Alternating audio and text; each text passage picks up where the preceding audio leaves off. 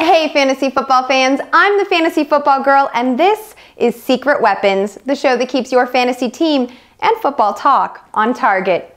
Because sometimes the only rapport you have time to analyze is not between a veteran QB and his rookie receiver, but rather you and your brand new, way too cute to be single neighbor. So, if you're looking for some key fantasy tips or a few NFL-related talking points, so you have something to say to the new hottie next door when you see him sporting his team's jersey on Sunday, then this is the show for you. The matchup I'd like to take a look at heading into Week 8 is the Miami Dolphins at New York Jets.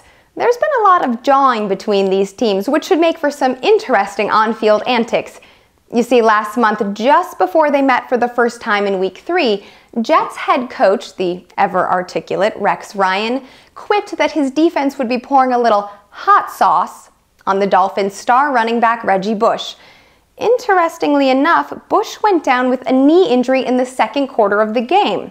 The Dolphins would go on to defeat the Jets in overtime, but some players on the team felt that the Jets had intentionally tried to hurt Bush, which is an obvious no-no in the NFL. When word spread a few days later that Jets stud corner Darrelle Revis had also hurt his knee in the game and would be out for the remainder of the season, Bush responded by saying, "What goes around comes around," insinuating that he felt as though the Jets had gotten what they deserved. This time around, both teams are fired up and out for blood, for lack of a better word. From a fantasy perspective, I expect Bush to bring the heat. Yeah, I said it. The Jets are second to last in the league against the run, so start the Dolphins running back with confidence. The rest of Miami's offense, on the other hand, may not have as easy of a time. Even with Revis out, the Jets' pass defense has been on fire.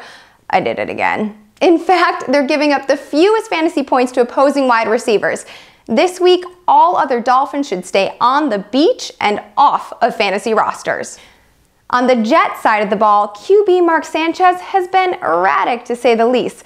Plus, he just got dumped by Eva Longoria, so I'd pass on the pretty boy. If you're desperate to start a Jet, however, I'd opt for Jeremy Curley, who has stepped up since Antonio Holmes went down with a foot injury. I also think tight end Dustin Keller, who recently returned from a hamstring injury and scored a touchdown last Sunday, is a great sleeper this week.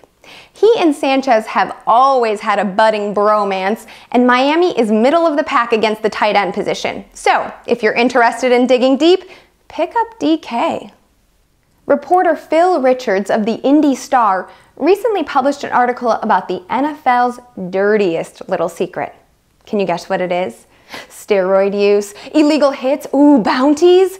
Nope, it's actually mouthpieces. Yeah, that little plastic thing that players keep in their mouths during plays and often stick in their face masks between whistles is absolutely filthy. Richards explains that athletic mouthguards are used to not only protect a player's teeth, tongue, and lips, but that they also act as shock absorbers to prevent concussions. What many pros fail to realize, however, is that this tiny piece of equipment also contains a ton of bacteria, yeast, and mold. In fact, everything from blood and mucus to other players' DNA and animal feces. Yeah, animal feces have been found on NFL mouthguards. Of course, most players have bigger things like a 300-pound defender barreling towards them to worry about. Still, I know I'll think differently the next time I see a player stick his mouthpiece in the waistband of his pants and then back in his mouth. Ugh. When Redskins fans learned that their beloved tight end Chris Cooley was being cut from the team back in August, they were upset. Like, really upset. After all, before the arrival of RG3, Cooley was the best thing about the Skins. The two-time Pro Bowler didn't just show up for fans on the field, but he was a hoot off of it as well.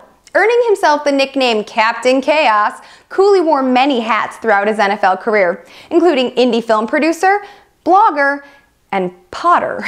Last Sunday, when the Skins' current starting tight end, Fred Davis, was forced to end his season early due to an Achilles injury, fans started whispering that the team might make a play to get Cooley back. After all, he was still living in the Washington area and hadn't signed with a different team. 2 days later, it was announced that Cooley would be re-signing with the Skins. 2 days after that, it was reported that Cooley tried to negotiate a case of beer into his new contract. I guess some things never change.